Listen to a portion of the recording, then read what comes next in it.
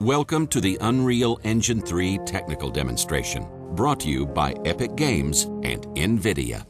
Unreal Engine 3 uses a per-pixel lighting model, which allows for advanced effects like high dynamic range lighting, as you can see on this fountain.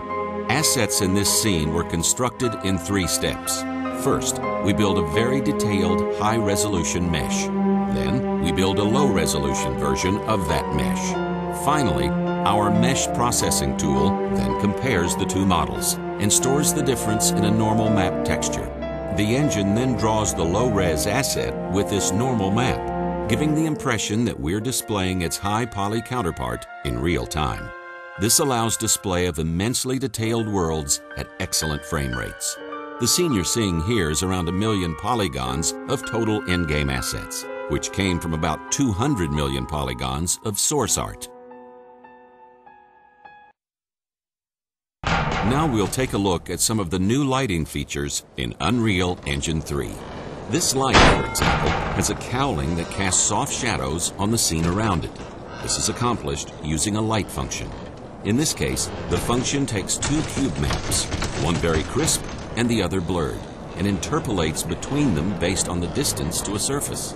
As the light begins to move away from the wall, the shadows will blur before fading out completely. This effect simulates area lighting. Other lighting features included in Unreal Engine 3 are height fog, demonstrated here, and virtual displacement mapping.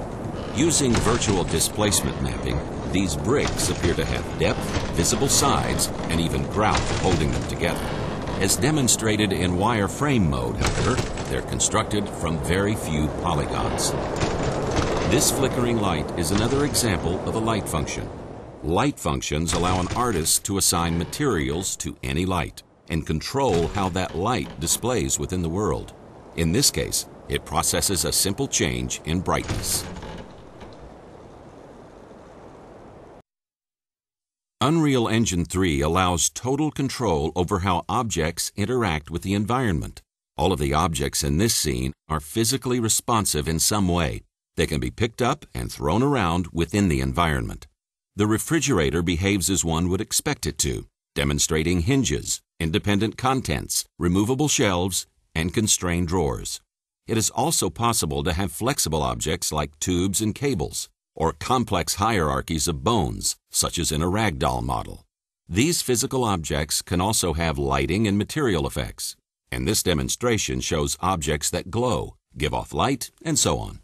Physical objects cast dynamic shadows as you would expect. With the support knocked out of the way, the entire system collapses, and we can see that the light casts shadow from above as well. Complex materials are the key to next-generation graphics in games. Unreal Engine 3 gives artists complete control over powerful pixel shader 2.0 and 3.0 effects. All materials in this level were created by a level designer and required no programming whatsoever. On the right, we have an iridescent material. On the left, a complex panning material with an emissive channel. Virtual displacement mapping on this cube creates the illusion that the veins on the grill obscure each other. Viewed in wireframe, however, it's clear this detail is in the material and not the mesh. This next object demonstrates frame buffer distortion. As the camera moves around the object, the surrounding scene becomes distorted by the material.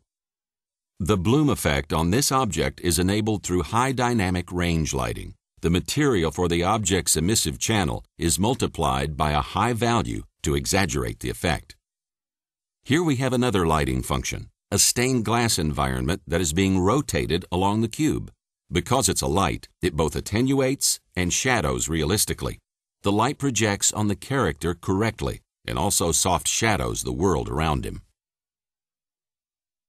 Let's look at the character detail that can be achieved in Unreal Engine 3. This particular model is about 7,500 polygons for the low-resolution mesh and about 2 million polygons for the high-resolution mesh. Many of the smaller details in the high-res mesh, like the wrinkles around its mouth and throat, were hand-painted into the normal map. This lets artists add an extra level of detail without having to model it by hand. The wings on this character demonstrate light transmission. The wing material has a mask which tells it how much light to allow through to the other side.